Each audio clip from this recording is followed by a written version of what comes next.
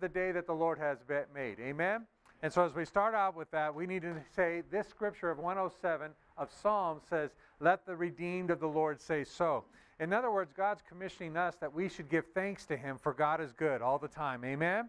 And if God's been good to us, it is to give our praise and our best for Him. So I want to encourage you today that as we enter into worship, don't wait, don't judge, don't critique, join in, because God inhabits the praises of His people. You want to see God move in a powerful way? Let God move inside of you by giving Him all the thanks and all the praise.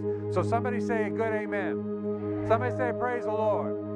Give the Lord a praise this morning. Amen. Let's give God the thanks for it. And then, amen. Let's pray. Father, we ask you, Lord, just to fill our hearts. Lord, there's going to be battleground. There's going to be battlefields. But God, we surrender that to you. You are the one who fights with us and for us in every way. So God, we trust that, Lord, what you're equipping for us to be, what you're working out for us, that all things work together for good.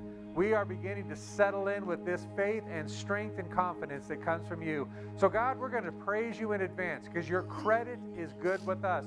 We're going to praise you before the battle's over. We're going to praise you before the sickness is finished. We're going to praise you because you're worthy of our praise. So God, we say, God, we trust you, we love you, and we are here to worship you with all of our mind, with all of our heart, with all of our strength, with all of our soul. Let us, Lord, worship you in spirit and in truth. We pray this now in Jesus' name. And everybody said a good and mighty amen. Amen. Let's jump in. Amen.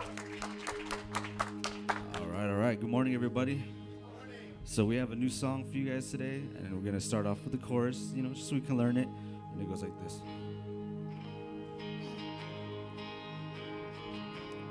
So sing, let the redeemed. So let the redeemed of the Lord say so. Sing of his promises evermore. And pour out your faithfulness. And let it overflow. Let the redeemed of the Lord say so.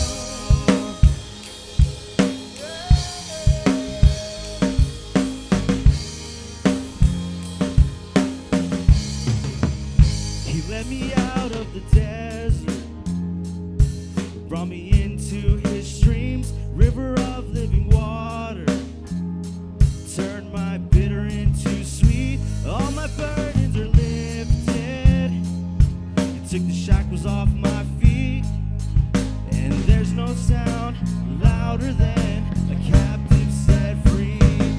So let the redeemed of the Lord say,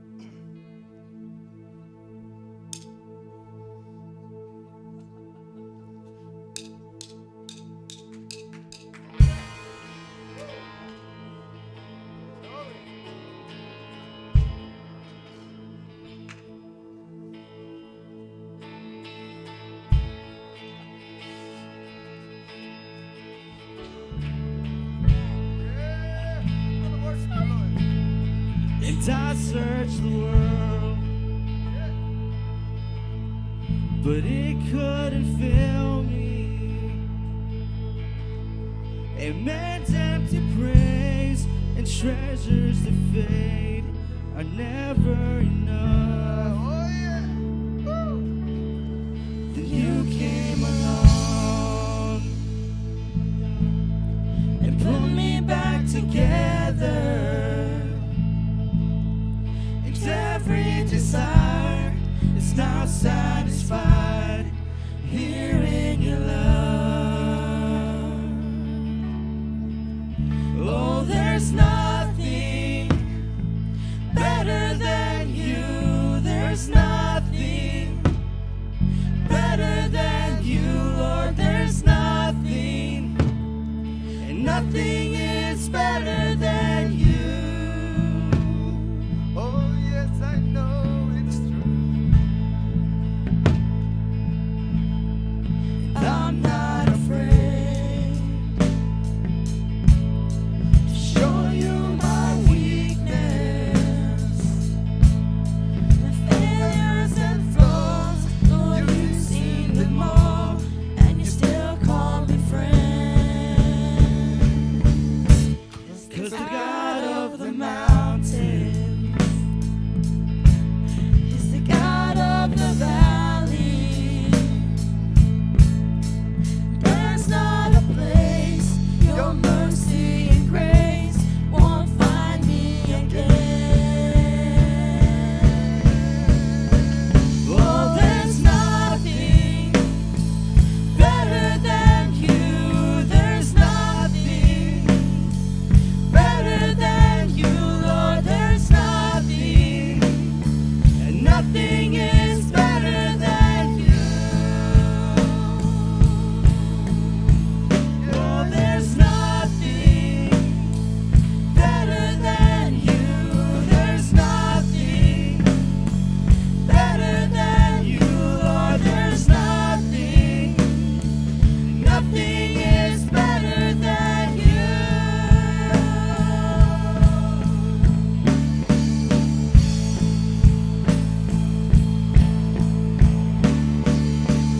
You turn mourning to dancing. You give beauty for ashes. You turn shame into glory. You're the only one who can. You turn mourning to dancing. You give beauty for ashes. You turn shame into glory. You're the only one who can. You turn graves into gardens. You turn bones into armies. You turn seas into highways. You're the only one who can. You're the only one who can. Oh, there's nothing better than you. There's nothing better than you, Lord. There's nothing. Nothing is better than you. Yes, we know it's true. Oh, there's nothing better than you, Lord. There's nothing better than you, Lord.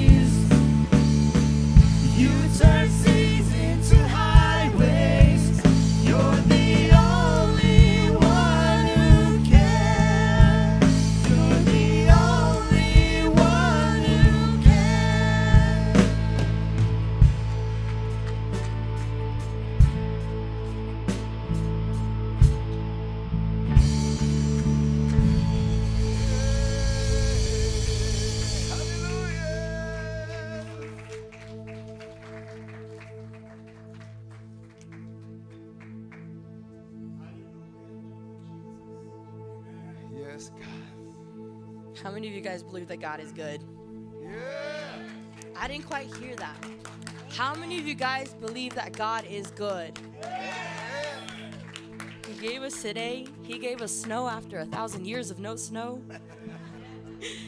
I just want to really be thankful to him this morning. We're all here, and those of us that aren't here, I know you're listening out there. I hope you are. Oh, yeah.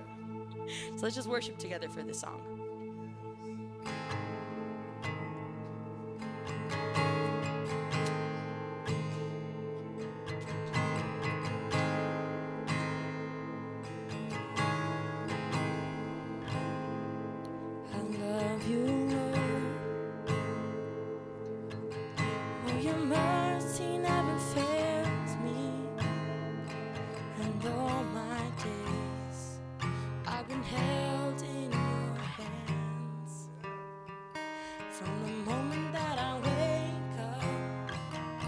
Until I lay my head, oh, I will sing of the goodness of God.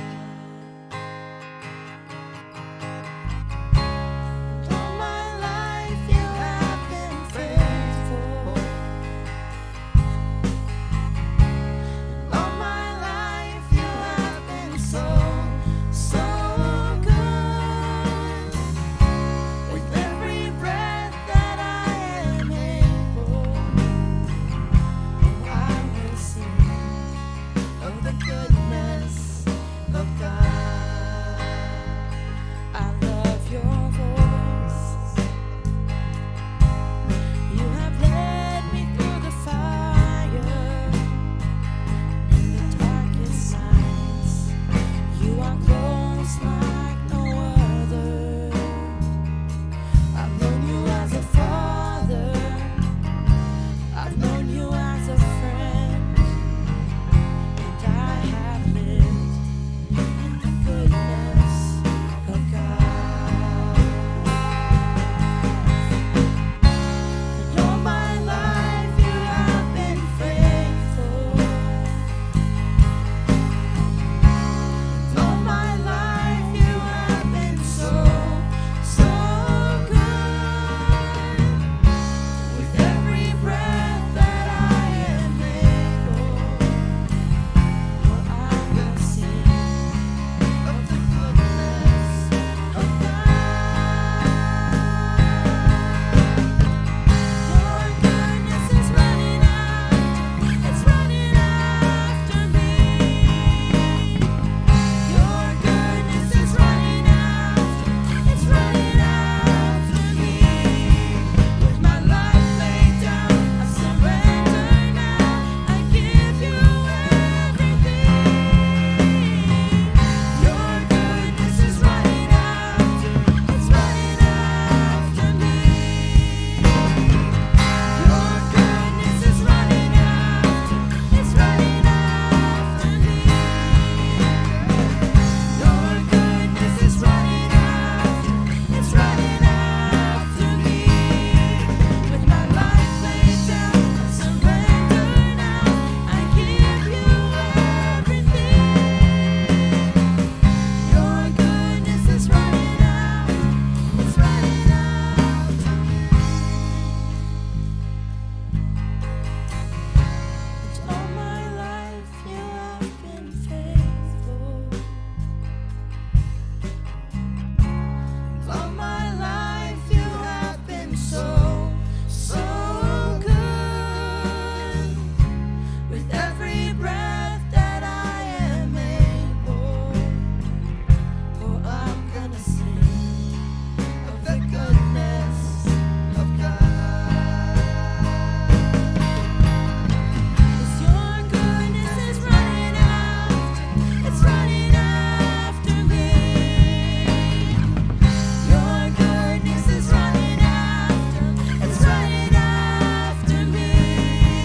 With my life laid down, I surrender now, I give you everything. Your goodness is running after, it's running after me. 'Cause all my life you have been faithful.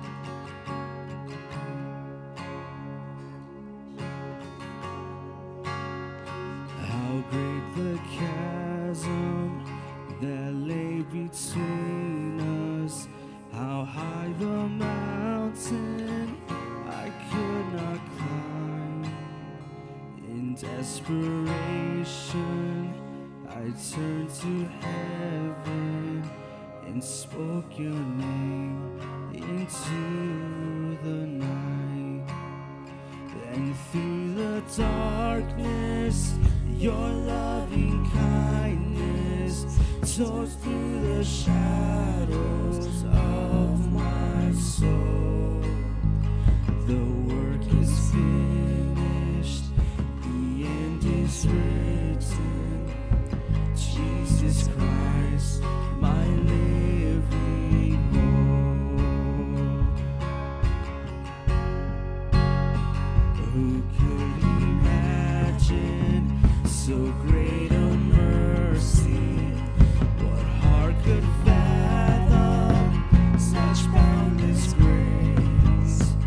The God of ages stepped down from glory to wear my sin and bear my shame.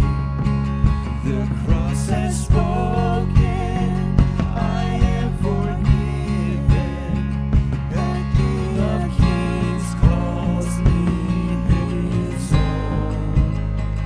Beautiful Savior, I'm yours forever.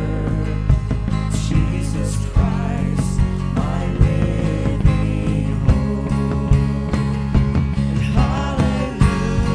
hallelujah, praise the one who set me free. Hallelujah, death has lost its grip on me. You have broken every chain. There's salvation in your name, Jesus Christ, my living hope. Hallelujah, praise the one who set me free. Hallelujah, death has lost its grip on me. You have broken every chain. There's salvation in your name, Jesus Christ, my living hope. Then came the morning that sealed the promise. Your very body began to breathe. Out of the silence, the roaring lion declared the grave has no claim on me. Then came the morning that sealed the promise. Your very body began to breathe. Out of the silence, the roaring lion declared the grave has no claim on me. And Jesus, yours is the victory.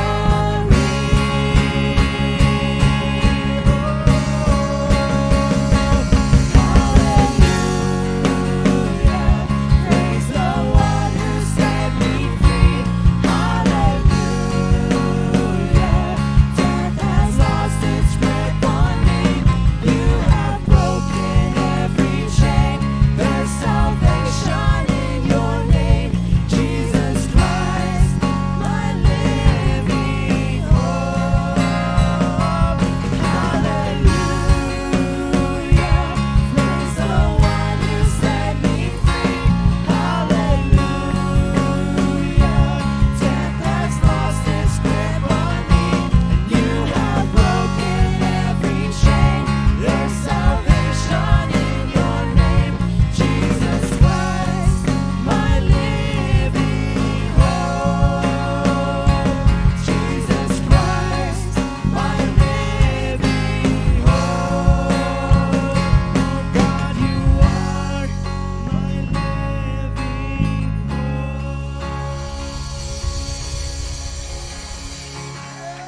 Hallelujah. Hallelujah. Are you here to praise your God, your living hope, our only hope? Amen. Praise God. Oh, Lord, we just come before you this morning. May our eyes never cease to see your wondrous beauty, to see the miracles that are right before our eyes, and sometimes we turn away and don't even recognize, we don't even acknowledge it. I pray, oh God, that our lips would speak praises unto you always, continually, as the word says.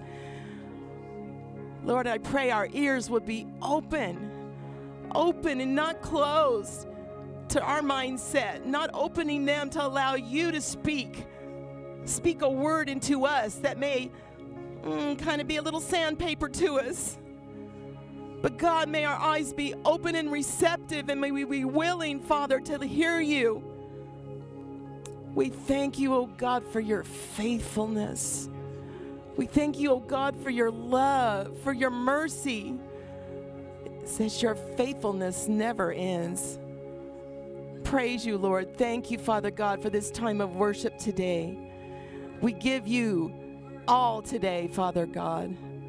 I pray for your anointing upon our speaker. I pray your anointing upon everyone, Lord, that's in this building today, Father God, and those that are out there watching online, that they would feel a tug at their hearts today, and that they would hear a new word from you, God. Hear a new word from you. May we not be so set in our ways, God, that we can't allow a new thing to enter into our lives that you have planned for us, that you have a gift for us that sometimes we don't even accept. But Lord, we open our hands today. We don't close them. We open our hands today. Thank you, and amen.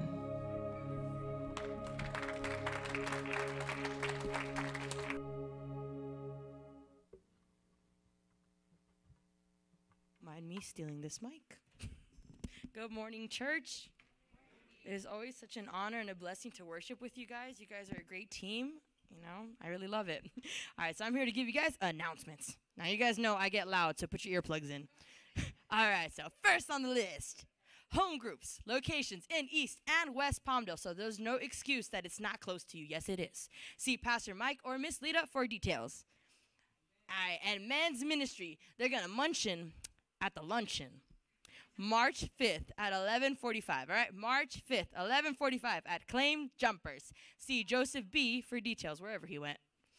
All right, and men's ministry is also having a men's retreat March 17th. See PB, I don't know where he is either, for details. And women's Bible study, Saturday, March 4th from 9 to 10 a.m. here at the church. You can see Miss Fania for details for that. All right, my favorite kids. Hello. We're going to get this right someday. Lighthouse Youth, where you at? Ow! Fridays here, 6 p.m. at the church. If you guys got any youth in your family, in your neighborhood, please invite them. They have a lot of fun here. All right.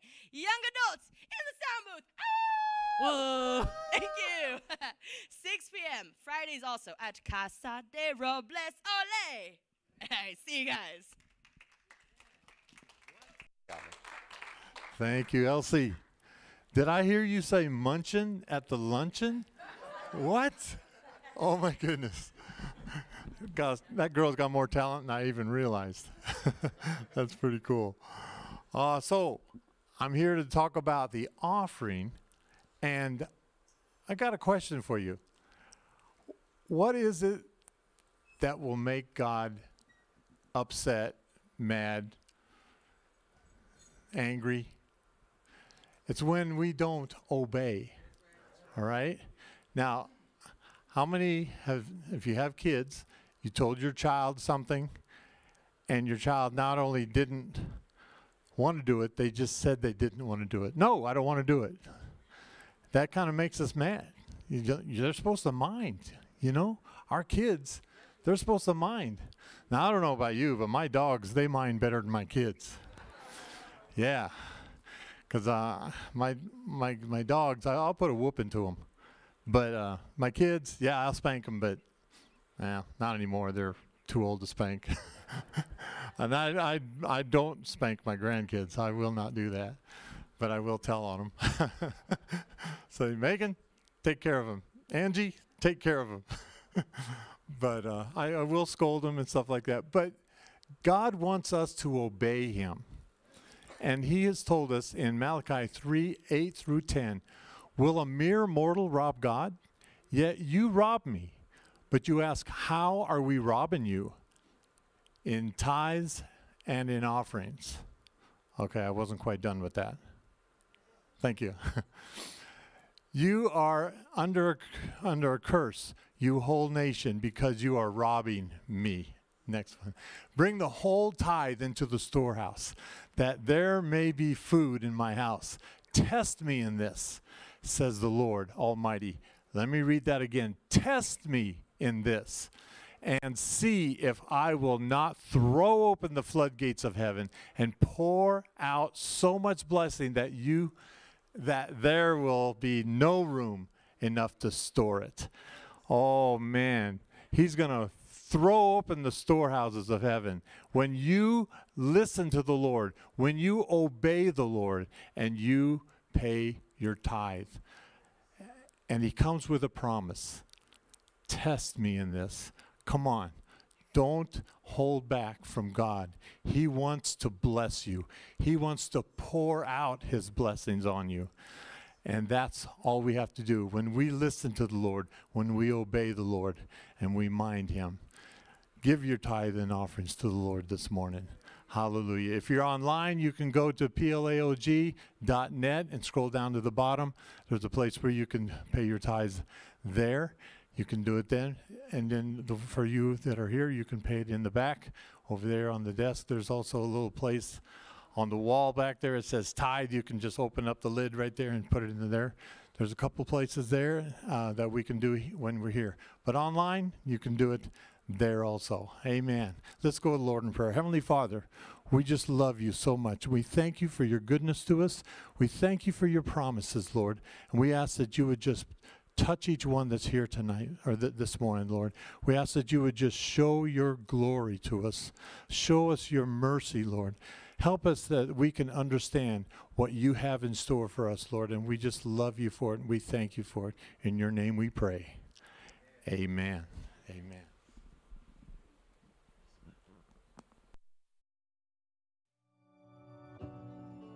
Why do we give?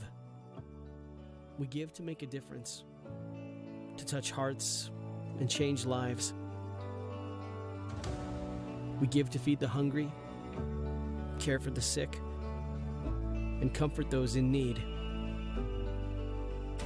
We give to show Jesus to our neighbors, our community, and the world. We give as an act of worship to a God who has given everything.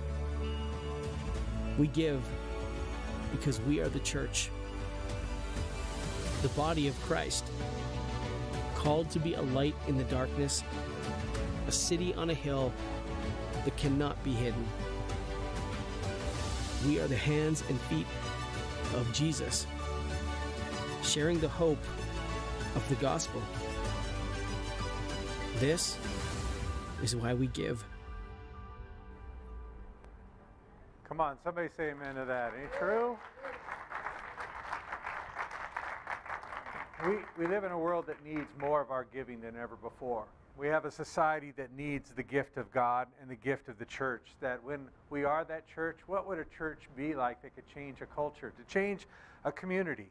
It's not only filled with love, it's got to be filled with power. Come on, and we agree with that? Not only filled with God's love and power, but it's got to have joy, because if it isn't attractive to pull people in. So if you're looking today and you're saying, man, I don't know how to be happy, I'm going to tell you, look up to Jesus Christ, because that's where your help's coming from. And as you look at those mountains and how beautiful, come on, somebody see those beautiful mountains today? How beautiful our God is. And so that joy that fills your heart, I mean, I was praying for a whole lot of snow, and I was willing to cancel service. No, I wasn't. But the idea was like, man, let's just get in and let's just have a great time, because there's like a refreshing, a crispness, there's a coolness of what God has brought together. And so we need to be the givers that God has called for us to be. So look to that neighbor next to you and challenge him by saying, let's give. Tell him that. Let's give. Let's make that difference. Change a person's behind you, beside you. Look at them and say, hey, you give too, because I'm going to give. Amen? So let's share that always within the hope that we know God's love, God's joy, and well as God's power is evident, always available for our lives. Amen? Children's Church, you are dismissed. Kids, you can head back there. We have a wonderful service planned for you. Those of you who made it here, thanks for traversing through all the cold, as well as all the sunlight and all the snow that's not on the ground, but it's in the mountains, right? So we had a blessed time of 3 days of rain. And have you been thanking God for all the rain we've had for this year? I mean, it is like Elijah said, you know what? I see a cloud of the size of a man's fist, and it has been unleashed. And so there's the joy of serving God. Now, I say all of that to just make it personal for us. How many of you believe God still heals? How many of you believe God still provides? I mean, how many of you believe that God is still changing lives? Amen. And when God is doing that within our lives, we've got to take it personal and say, if God's going to be with me, we've got to learn to keep on giving, because God didn't call you to be the Dead Sea. He called you to make the sea that makes the difference to give life. And so He's asking for us to let the power and the blessings of God and the peace of God not just flow into us, to flow out of us. And this is what we say all the time. God wants to do something in you so He can do something. It's right. So that's why we want to be a church that gives. A church that gives the joy, the church that gives the giftings of what God is able to do in our lives. And this is our vision, so you keep on reminding yourself. It's why we keep it here. We want to present God to you. We want to present the brothers and sisters in the Lord to you. And we want to present to you the opportunities that God's seated in you, the gifts of God that will continue helping you to give everywhere you go. Amen? So how many of you want to say, God is good? And all the time. Amen. And you believe that, say amen. All right. I can tell you're almost fired up. This is like the Pentecostal church I remember, all right? You get a little slow getting here, but you got here, all right? So this is the joy of getting here together, and we're thankful for that. Today, you are blessed to have one of our personal best friends, him and his wife, that are with us, Bill and Haley, that are blessed every time we get here because they are such givers. It fits so much with what we're talking about. They give so much to the kingdom. They give so much in our United States. They give so much in our world. They are givers by making the effort of moving forward, by saying, let's make a difference in our culture, in our government, in our schools. And how many of you know our world needs Jesus Christ? Come on now. Come on. You believe that? So, I want you to give your full attention, your support. They're no longer guests and haven't been guests for a long time. This is our family that is with us, and so we welcome Bill to come and share with us. Haley, it's wonderful that you're with us as well. Luke, their son, is with us as well. God bless you. I'm going to turn on this microphone here for you, and you have at it, and then if you want to dance, go for it, all right? God bless you. And could I have a stand? Oh, absolutely. That'd be super, where I can put the Bible. Glad to be here, amen. If my adorable and incredible and phenomenal wife would stand.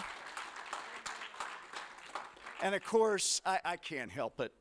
Okay, wonderful Leah and wonderful Luke. I know people know you, but amen. Thank you, dear sir.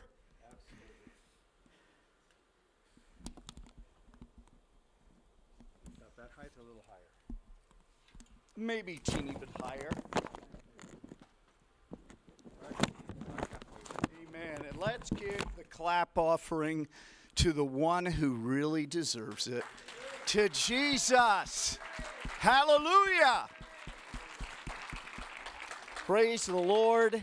And let's go before the Lord in prayer. And let's believe Him to touch as only He can, and that He is going to get all of the glory. Hallelujah. Lord, we are so excited to be in your presence. And we pray, Lord God, that today you will just move in a mighty way. God, that you will just touch hearts as only you can, Lord God. That you will just flow through this church, Lord God. Continue to flow as you have through the worship. And Lord, touch us where we need to be touched. And Lord, we pray that you will hide your servant behind the cross, that all might see Jesus and Jesus alone. And Lord, we just pray this with one goal in mind, that the name of Jesus might be uplifted above every other name. And it's in that name we pray, amen and amen. Well, amen. Let's give the Lord. Going to update you just a little bit about what the Lord has been doing in ministry, because you folks have been so faithful to pray for us. And the bottom line is, if you were to take all our talents, meaning my adorable wife and yours truly, and put them together, they would not, if you were to multiply them by 10 times, they wouldn't even fill half of a thimble, okay? But we rely on someone other than ourselves, amen? And we know that if it wasn't for faithful people praying like you, all that we do, it just wouldn't happen. And God is on the move, and we've sensed for the last 2 years, really, revival in the country, and now it's becoming more manifest. But since we're in different churches every week, wow, God has been doing wonderful things. We're so thankful. Thank you. Pray for the mission trips we have coming up, and God has been moving a lot overseas, and he's moving a lot in the United States of America. The hunger is tremendous. Prayer lines are longer than ever before. Last Sunday, we preached a couple of services Sunday morning, and 3¼ hours of prayer lines. And people are hungry. Just within the last few weeks, the blind have seen, the deaf have thrown away their hearing aids, people out of a wheelchair. We are excited because God is able. Amen? And do want to share a little bit about government ministry. Thank you so much for those of you who prayed for us with the cases going before the U.S. Supreme Court that I asked you to pray about last time, because 3 of them definitely influence our Christian values. 2 of them on abortion and pro-life. And those cases out of Mississippi and Texas. And, of course, God won those 2. And that was wonderful. I really believe, now I can't prove it scripturally, but our dear brother was referring to the rains. And I believe, you know, just as you were referring to Elijah, I really believe that there's a relationship, and this is biblical, between God's blessings and whether as a country we're following the Lord. And I do not think it is an accident that, I mean, we've heard the word drought so much in California for so many years. And let's face it, this state was not designed to have so many people. I mean, a lot of our state is desert, so we need the grace of God, okay? And that's the only way we are going to make it. I wish more people in our leadership in politics would realize that. But I don't think it's an accident that the rains have come really in greater ways than I've ever seen in all the years that I've been living in California. And it really started within just a few months after Roe v. Wade was overturned. And we're talking about babies' lives, okay? And now I can't say for sure whether they're related. We'll find out when we go to glory. But as I read Scripture, I think there's a great possibility that the 2 are related. And there are many things I could share with you about things lining up. For example, Bible and prayer, taken out of the schools in 62 and 1963. And shortly after that, our president, John F. Kennedy, because a lot of people were saying to him, fight it. It can be overturned by Congress. But God bless him. And look, I don't think I've ever mentioned this from the pulpit, but my mom was a model, and she dated JFK once or twice, okay, before he was married. Just want to point that out. And the funny thing is, someone set her up with, he was not president at that point, and the person who set them up said, you ought to go out with this guy. One day he's going to be president of the United States. Pretty wild. So I adored him growing up. So this is not to knock JFK, but interesting that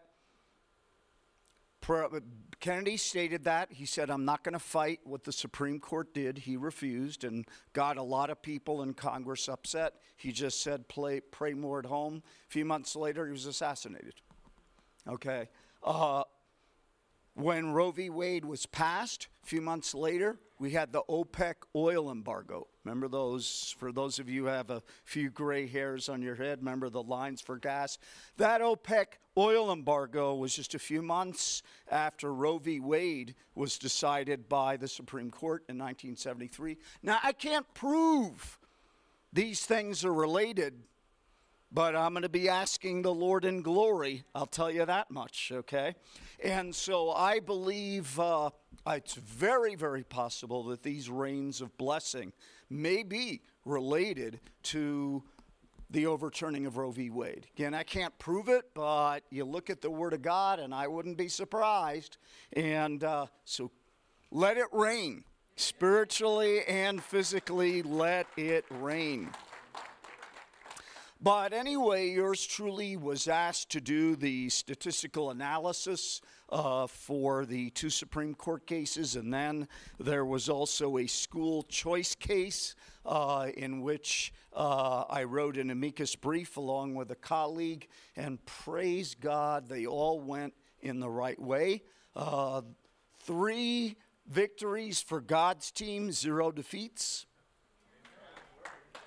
And school choice is huge because Christian schools, ever since the decision, have been skyrocketing in enrollment. In fact, I get calls from schools saying, Christian schools saying, so many people are coming to our schools in the last few months, we can't hire enough teachers. They're even, I also get calls where we've run out of space at our Christian schools. Do you know where we can find more space?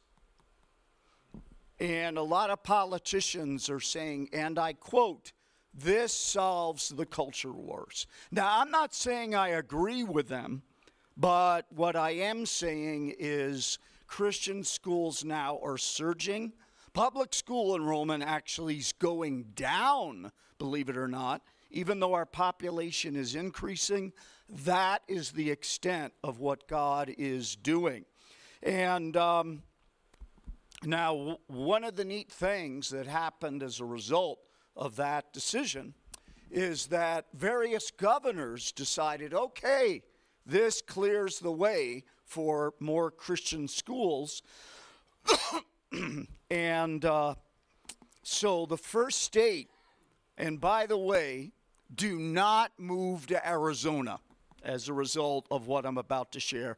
This is a wonderful church, amen? Amen. It is a lighthouse. Yes. But you should be aware of a phenomenal victory in Arizona. God bless former Governor Ducey. Before his term ended, he decided to pass school choice. And what passed in Arizona is the first state in U.S. history to make school choice available to every student in Arizona, 1.1 million people. And what it means in Arizona is if you homeschool, or if you want to send your child to Christian school, the state of Arizona will pay you up to $10,000 a year to cover all tuition and materials. Now, you heard what I said. Do not move to Arizona. This is the place to be. Okay. This is a phenomenal church. Okay. But, praise God, and Iowa became this year the second state to do that, to make it available to all students in the state of Iowa. And guess what?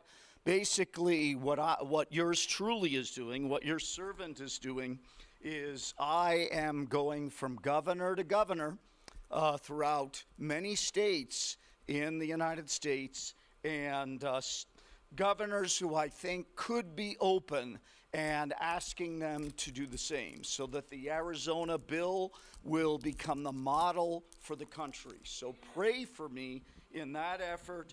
It is a spiritual battle like what you wouldn't believe, whether we're on the mission field and having rifles put on my head, ready to pull the trigger or what have you. What we do is not easy by any means, and we need a lot of covering in prayer. But we've gone to states like Oklahoma. Oklahoma looks to become the third state to pass this, and so we're working with Oklahoma. We are working, trying to convince Kristi Noem, the governor of South Dakota, and she's the real deal, by the way. I don't know if you know, but she's full gospel, okay? And her father was a pastor. Now he's retired, and she used to run she was in charge of the youth for that church. So she's the real deal. And also with Alabama, with Virginia, several other states. We're trying to convince Texas, you name it, Florida. And so pray for that effort, because it is potentially a game changer for this country, just like the other decisions regarding pro-life. So continue to pray for us. In fact, it relates to the message. So Lord, bless your already blessed word to our hearts, Lord God, and hide your servant behind the cross, that all might see Jesus and Jesus alone. In Jesus' name we pray. Amen and amen. You know, it's interesting because, let's face it, we live in a crazy world. It seems that our leaders have gone crazy, and it's not only in the United States, it's all around the world. And it's easy to get discouraged. And I've seen a lot of Christians come up to me and say, oh, this is terrible. We need to go back to the first century church. And guess what? In so many ways, we do need to go back to the first century church. That's our example in many respects in the book of Acts and so forth. But we need to remember that the world was crazy back then as well. But God won anyway. And we need to remember that and be encouraged that in this crazy world in which we live, praise God, God is going to win anyway. Amen?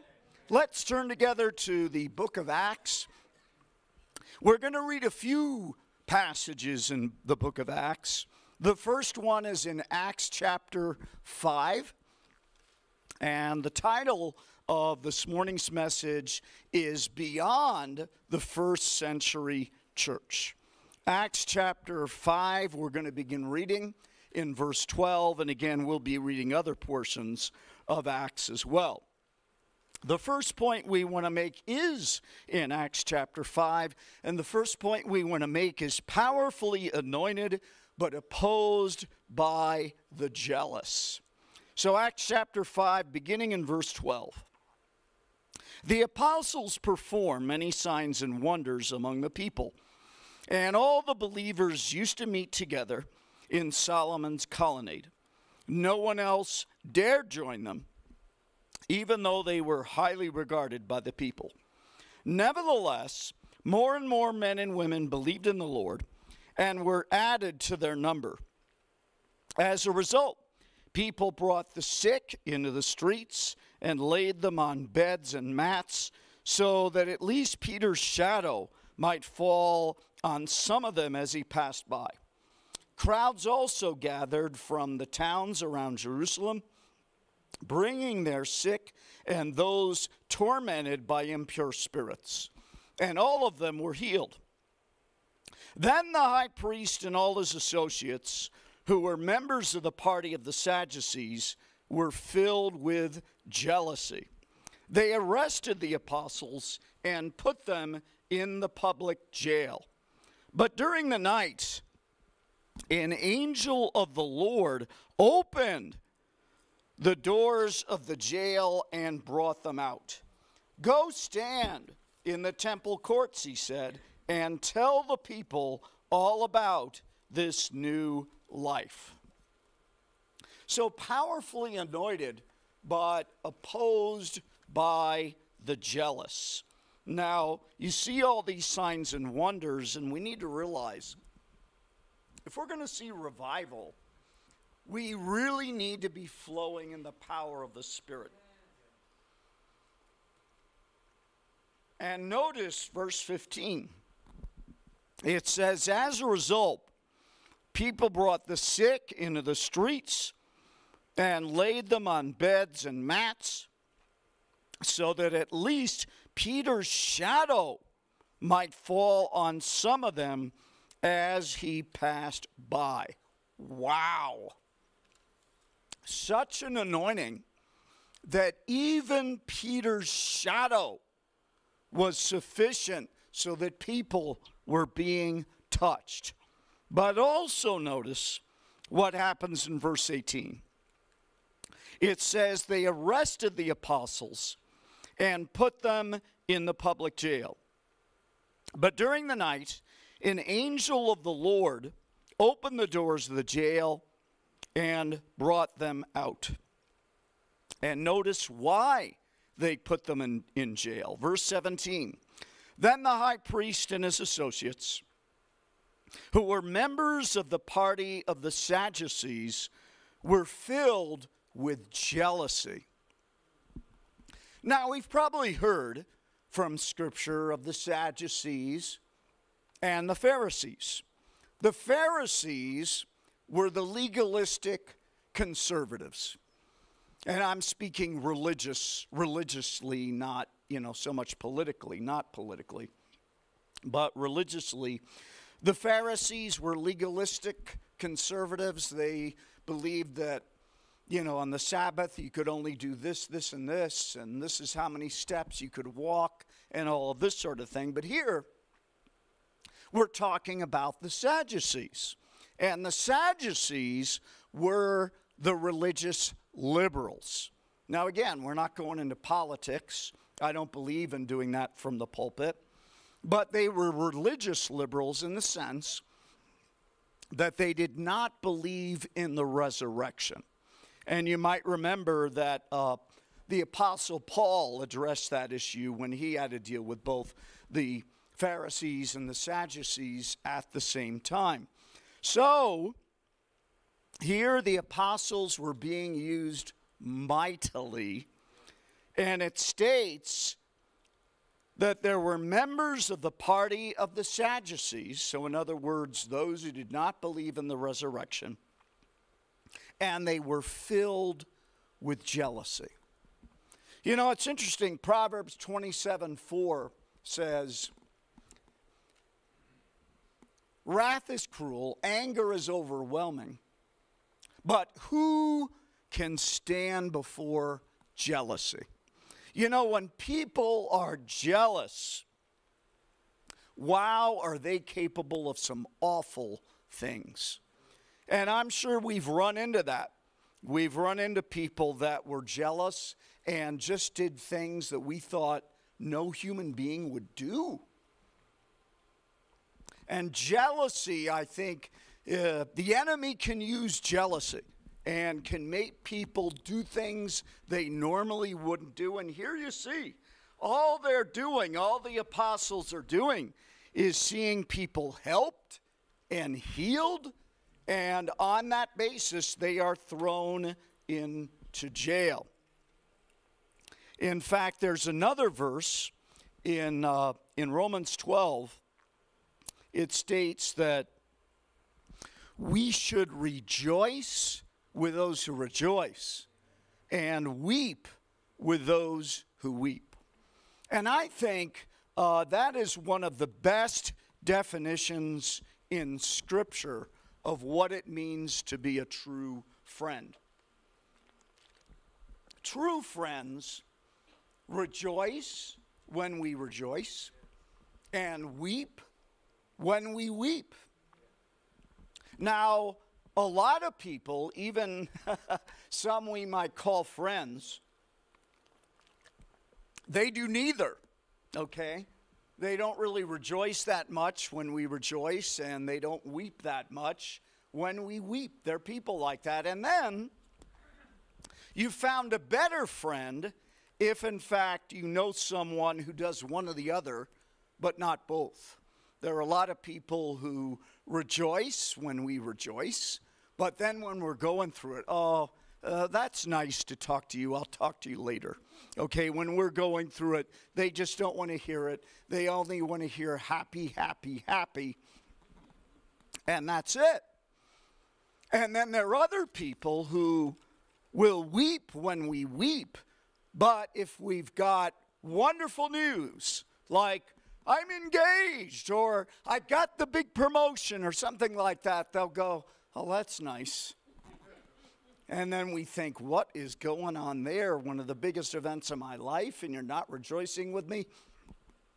It is special indeed then when we find a friend who does both, who rejoices when we rejoice and weeps when we weep, and that is indeed special. And if we've got people who are jealous of us, it's discouraging, but praise God, God is bigger.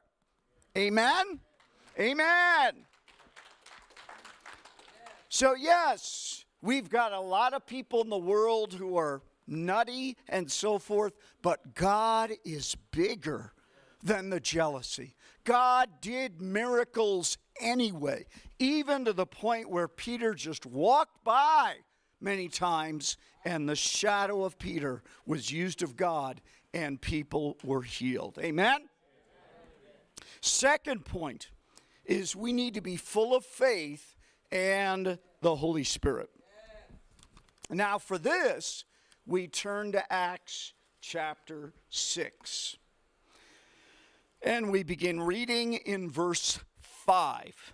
And this is right after the choosing of Stephen and the deacons to wait on the tables so that those who ministered the gospel would have time to pray and also preach the word. So that's what was said in verse 4 and before. So we pick up in verse 5. This proposal pleased the whole group. They chose Stephen, a man full of faith and of the Holy Spirit. Also Philip, Prochorus, Nicanor, Timon, Parmenas, and Nicholas from Antioch, a convert to Judaism. They presented these men to the apostles, who prayed and laid their hands on them. So the word of God spread.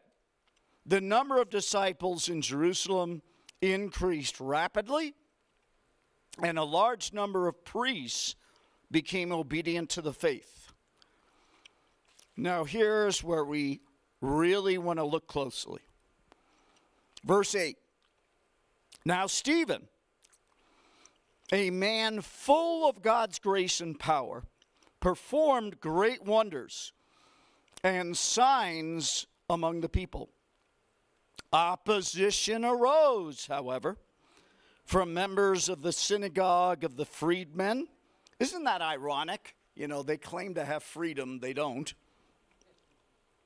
As it was called, Jews of Cyrene and Alexandria, as well as the province of Cilicia and Asia, who began to argue with Stephen.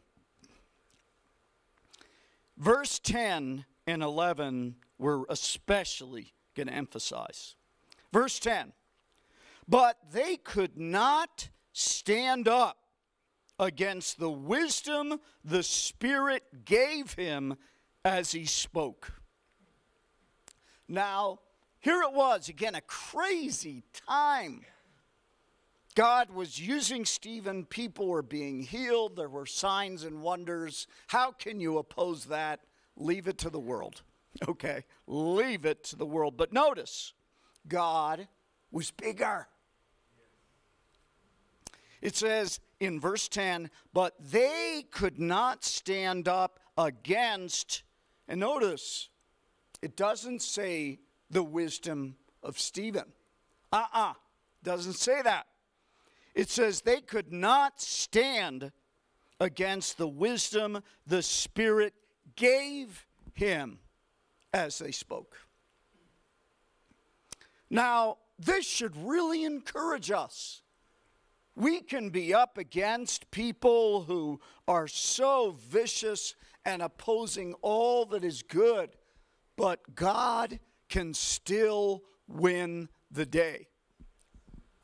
I remember, in fact, because given that I do a lot of work with government, I sometimes get invited, either by the government or what have you, to engage in debates. And of course, I stand for the Lord, and they'll have some person who opposes the Lord in some way, and that's the person I'm debating. So some years ago, I was invited by former members of the Clinton administration to a debate. And I was to present the side of how we've paid a huge price from taking Bible and prayer out of the public schools, that we've never been the same as a country since, and that we need to allow the Bible as literature. We need to allow students to pray and have a moment of silence. And we need character education. And I was debating someone, a professor, a Harvard professor, who was far brighter than me. In fact, he's famous. You have probably, either in high school or college, you've probably read some of his excerpts from his works or his books. And his name is Howard Gardner. He is the one who came up with the theory of multiple intelligences. And he is one of Harvard's foremost professors. Brilliant man. And I was to debate him. Ha, ha, ha. God has a sense of humor. It seemed like I would get annihilated because I was up against one of the more brilliant professors in the country. And you know what? Had it just been him against me, I wouldn't have stood a chance in the world. And you may feel in a similar situation that you're encountering now, that you are up against a situation that is far bigger than any of us here. But you see, as Christians, we have an advantage, don't we? We may not be especially bright. I was not particularly bright, am not particularly bright. I knew he was eons beyond me. But because I'm a Christian, I had a certain advantage that he didn't. And that is, all of us have this advantage as Christians. Amen. We are hooked up to God who knows it all. Yes. Amen? So we were having this debate, and this was not an ordinary debate. There were a lot of famous people in the audience, so it was very important for God to prevail. lot of politicians who are household names, Pulitzer Prize winners, Nobel Prize winners, someone who invented many of the apps on your iPhone, etc.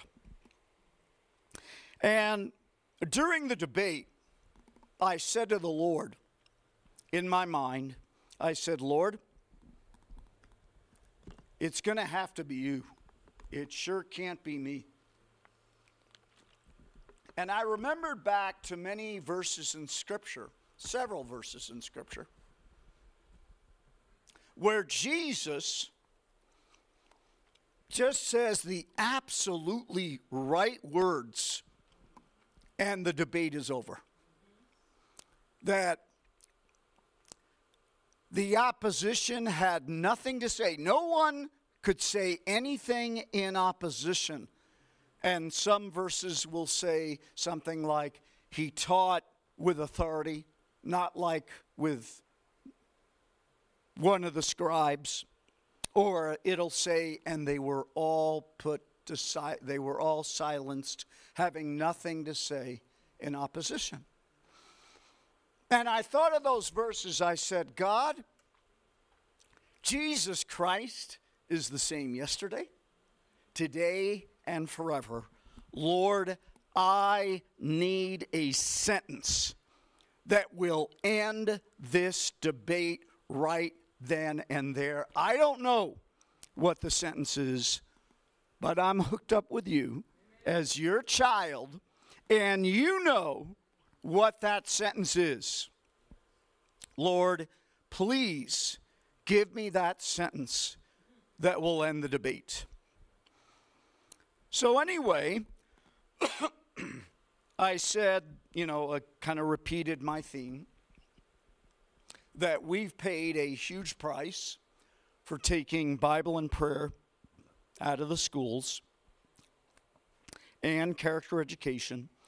And then Howard Gardner kind of gave the standard argument given for why we shouldn't have these activities in the public schools.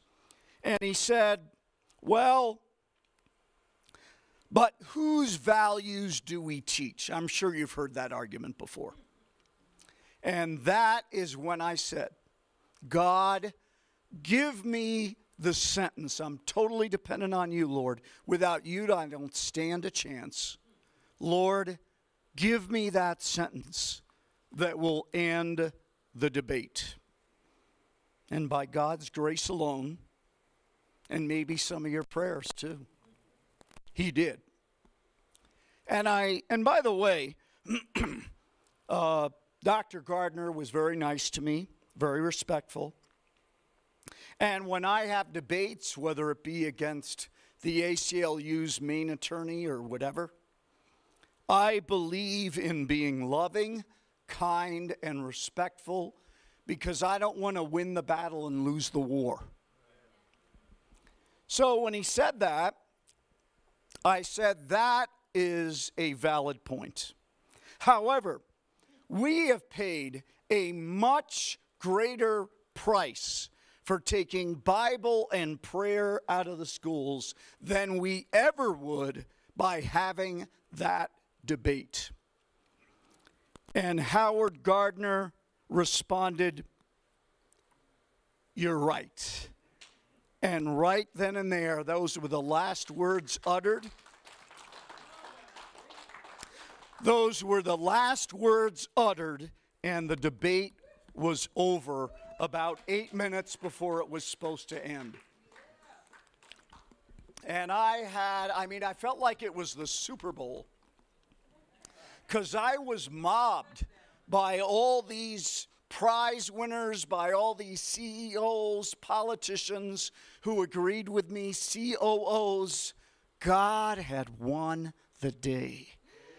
And we need to be reminded, every single one of us here, we need to be reminded of the access every single one of us as a child of God we have to the Lord, because sure, we're not up to the task, but He is.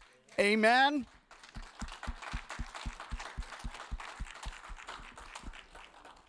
Now then we see in verse 11, it says, then they secretly persuaded some men to say, we have heard Stephen speak blasphemous words against Moses and against God. Now notice, it says, they secretly persuaded some men to say. In other words, they encouraged and persuaded other people to bear false witness, to lie. Now, it's tough when you're up against lies. How do you defend yourself against lies? You know, if we're debating about truth, at least we're on the same page. But how do you debate with someone or defend yourself when that other person is lying? It's hard. But God is able, amen? With all due respect to Hindus, let me say the following. This is one issue I have with the religion of Hinduism. Because if you're going through a trial, what the Hindus will say, if you say, wow, I mean, I'm following God the best I can, I'm far from perfect, but trying to follow God, Hindus will say, well, it must be something you did in your past life. And of course, that's not biblical. Reincarnation is not biblical. But in addition to all that, how do you defend yourself against someone who is claiming you've had a past life? You know, you can't defend yourself because you didn't have a past life. In fact, I'll tease with all respect, but to make a point, the folly of reincarnation another way, that it's not biblical, not even logical. Because imagine yourself, let's just say that there's a big fly flying around. And you know, they're some of the most annoying because they make so much noise. You know, sometimes you look at a fly and you think, how could something so small make so much noise?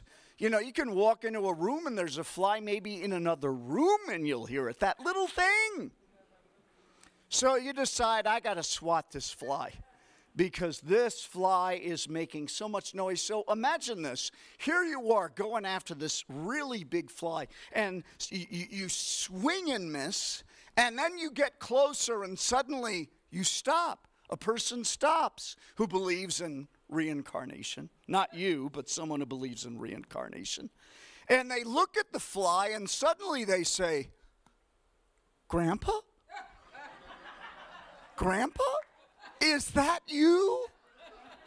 I mean, it really is ridiculous if you think about it. That's what it comes down to if you believe in reincarnation. So defending ourselves against lying is tough, and there's a lot of lying out there. But God is bigger. Amen? Amen. Last point. And I'll warn you, this is one where the Word of God may step on some toes. Victory, even in the worst of circumstances. Our third and final point, we turn to Acts chapter 12. And we're going to begin reading in verse 1 of chapter 12. And this is quite the passage. Verse 12.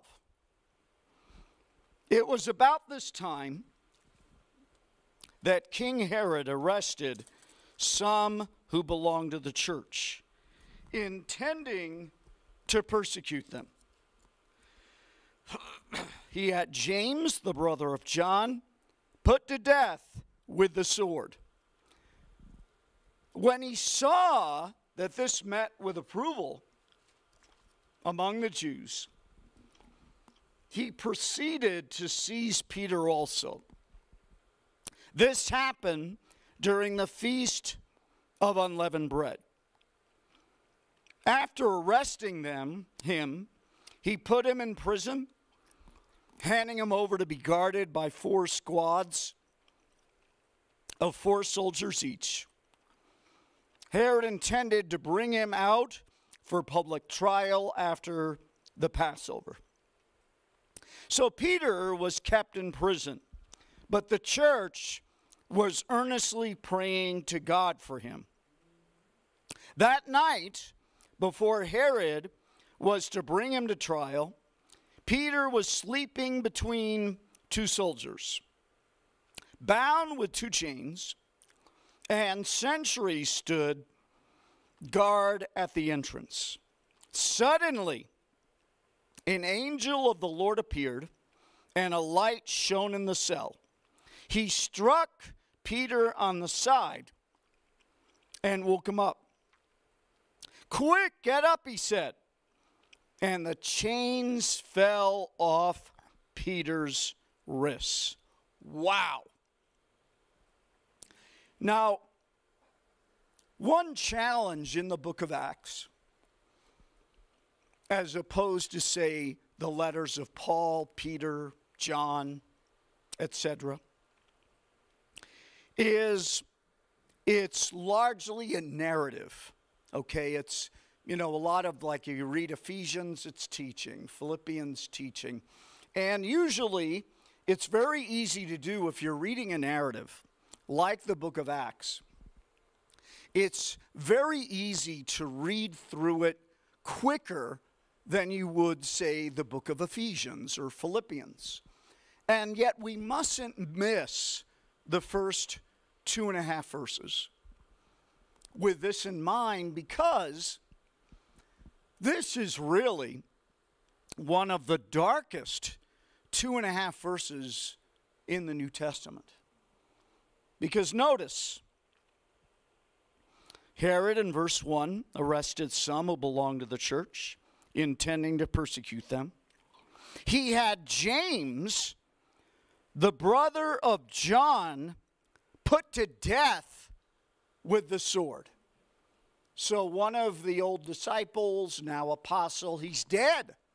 He's gone. And you remember, 12 disciples, but there were 3 that Jesus especially communicated with and fellowship with: Peter, James, and John.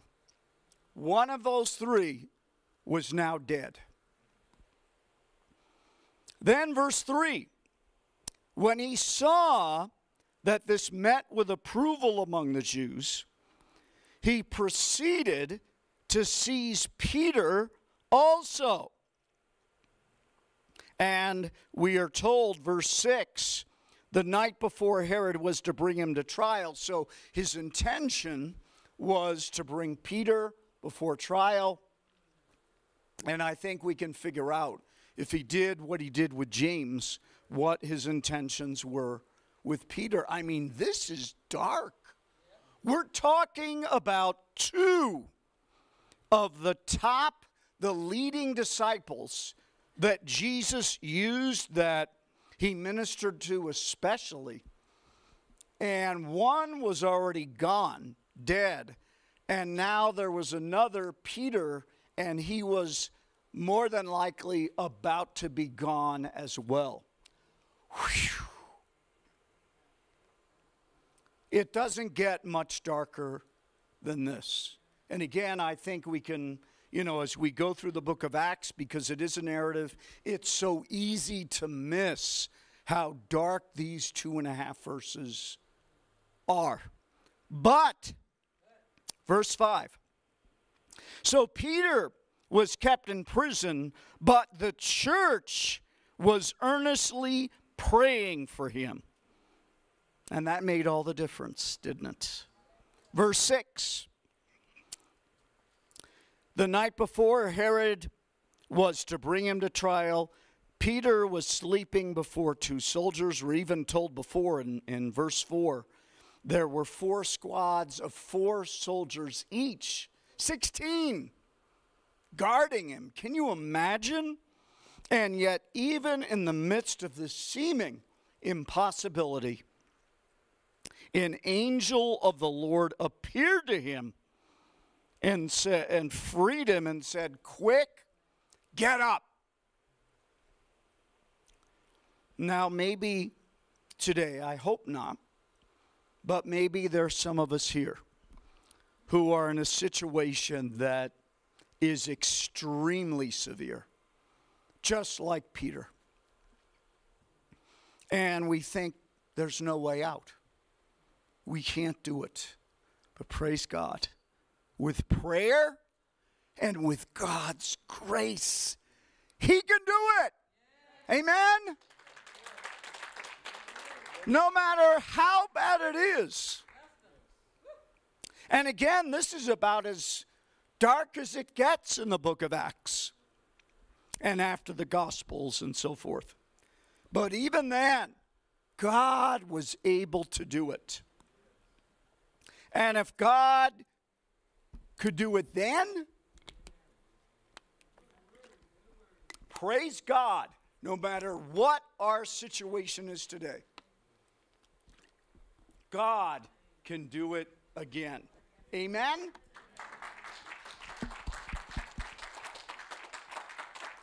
Now, here's where I want to warn you.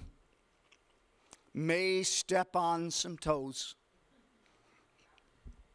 So if you have a harder shoe, by the way, this is the time you want to put it on. I'm not making any statements about the shoes you wear. I'm funning around with you. But this may step on some toes. I'm sure we've heard of some great moves of God, not just at Asbury. You know, Asbury's gotten a lot of the publicity, but there's other universities and some of them secular, some of them Christian. There's a Christian university in Ohio. Same thing, 3,000 people at a service, and it's just going on. Lee University in Tennessee, and by the way, I do not think it is any accident that where the revivals are hitting the greatest, Texas, Kentucky, Tennessee, Ohio, even goes up to Maine, by the way. You wouldn't expect that, but it does. But where the revivals are the most intense, that is where we have the highest per capita number of students who have taken the Bible as literature as a 1 to 2 year course. 6 units for a year, 12 units for 2 years in the public school. Because now, over 2.4 million public school students have taken this course. 3.3 million if you include other countries. And in fact, there are many missionaries. We've met some of them. They go to places like India and Australia, and their only assignment is to teach the Bible in the schools, the Bible's literature in the schools. And the revival's spreading to many secular universities. University of Kentucky, Eastern Kentucky University. Most recently, Texas A&M. Right outside of Kyle Field, which is the main football stadium, they're in revival, and they've just been going 24 hours a day worshiping the Lord. But we might ask, and here's where, careful of your toes, we might ask, why is it that the revival is among young adults? Okay, it's among people, say, 18 to 25 for the most part. 18 to 30.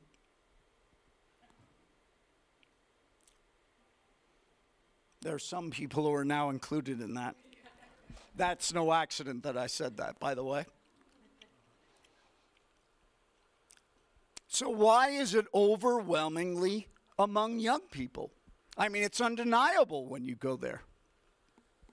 And I think one of the reasons likely is too many Christians who are older are spending too much time whining. Now, look, I get it. I'm in that older group.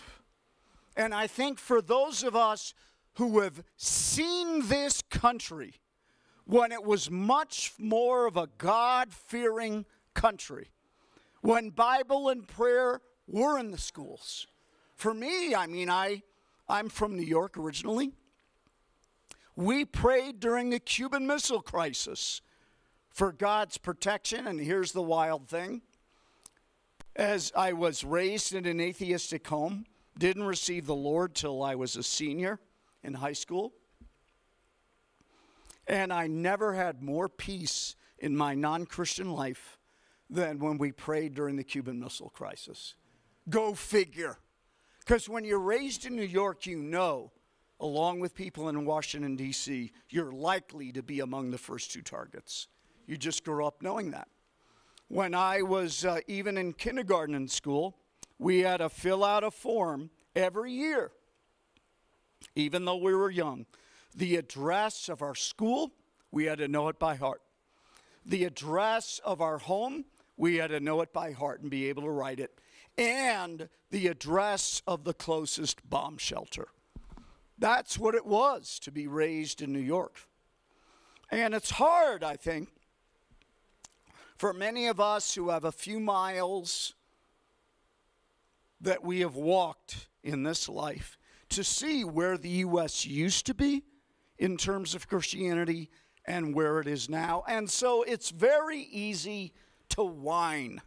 But I believe one of the major reasons why God is using the youth, young adults, they're not whining.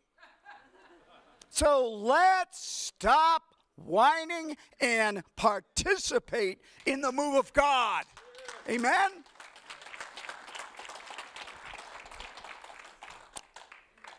Let us pray. Hallelujah. With all heads bowed and eyes closed, I ask this question. Those amongst us today who would say, Lord, I really do want to live for you. I really do want to participate in this revival. But Lord, I look at my life and I'm really not sure where I stand before you. I'm really not sure if you were to come back for your church this very day, if I'd go and live and be with you forever and ever. I'm really not sure. The neat thing is that's okay as long as we decide to do something about it. So with all heads bowed and eyes closed, those of us who would say, Lord, I'm really not sure where I stand before you today, but I want to be sure, just put up your hands before the Lord. Thank you, Jesus. Hallelujah. Praise the Lord. Hallelujah. Quite a number of hands. You may put your hands down. For the benefit of these who have raised their hands,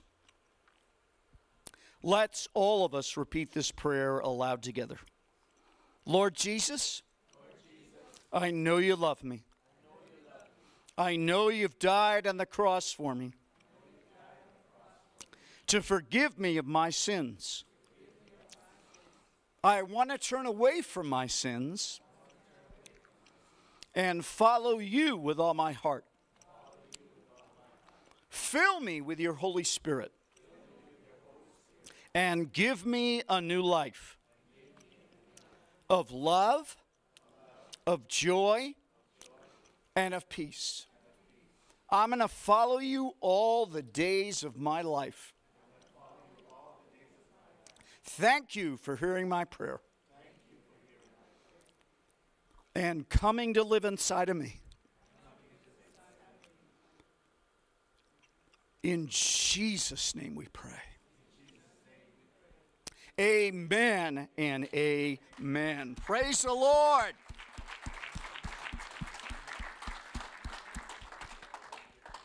And quite a number of you raised your hands, and I encourage you either as the pastor or myself or Eunice or my adorable wife, Haley, or the other leaders of the church, so we can encourage you in the faith. But I have a second question, and it's simply this.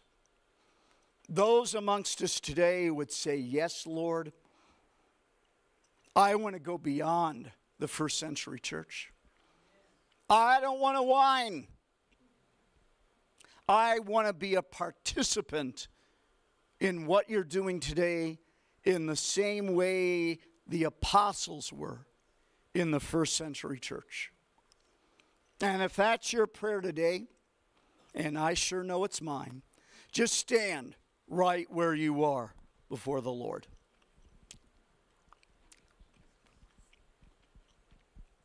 Amen.